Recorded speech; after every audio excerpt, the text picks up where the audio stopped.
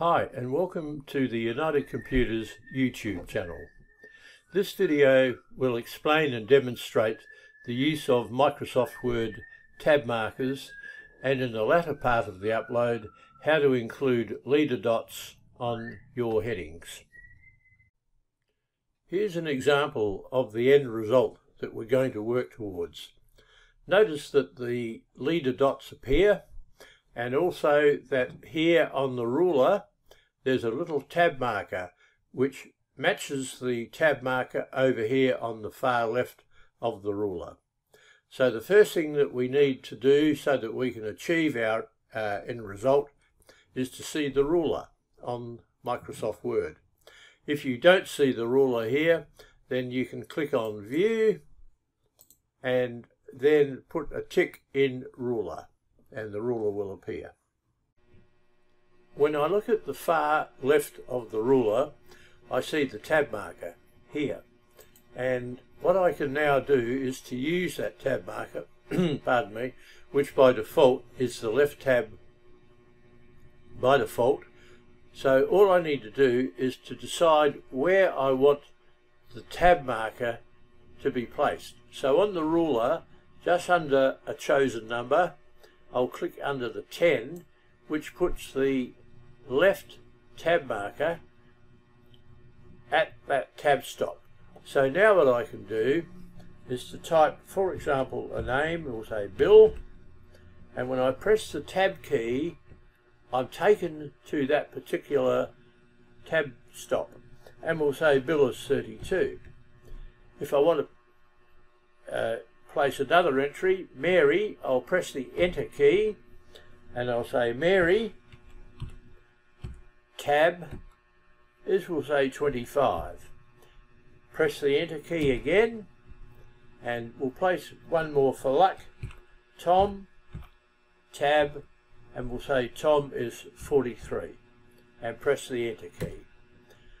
Now what I can do, let's say I wanted to use in this paragraph the right tab marker. So I simply click through until I come to the right tab marker, and we'll place this at number 5. Now we'll say Harry and press the tab key, and Harry is 34. See how it works?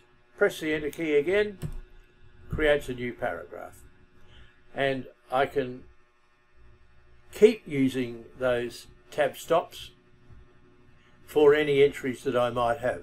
So we'll say the next one is Sue, and I want Sue to be over on the left tab. So if I press the tab key once, it takes me there, but I want to go further across. So I press the tab key again, and Mary is 21. Sue is 21, I'm sorry, and press the enter key. That is how the tabs work. It's really quite simple. You look at the far left and cycle through by clicking on the tab marker until you come to the one that you would like. An extremely useful tab marker is the decimal tab, and when I scroll through and see this tab here with the little decimal dot above it, then it works like this. We'll say that the fruit are apples, and the price per kg when I tab, we'll say is 2.45. Press enter, and the next fruit are oranges, tab, and the price we'll say is 12.35. Press enter, and notice that the decimal points all line up, because if I click on this tab marker here, see how the tab marker goes through the actual price itself, and it uses the decimal as the centerpiece. That's why it's a center tab with a decimal. So having set our tabs, we can now look at how to insert leader dots. The key to leader dots are selecting the paragraphs in which you want the leader dots, and we'll say we want our dots in these 3 paragraphs.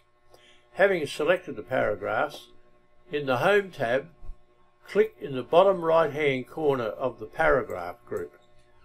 Then right down the bottom left hand corner you'll see tabs. Click on tabs, then put in the leader area whichever design you want.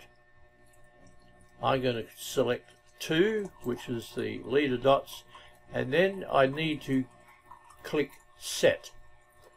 When I click on set and then click OK, there are my leader dots. It's as simple as that.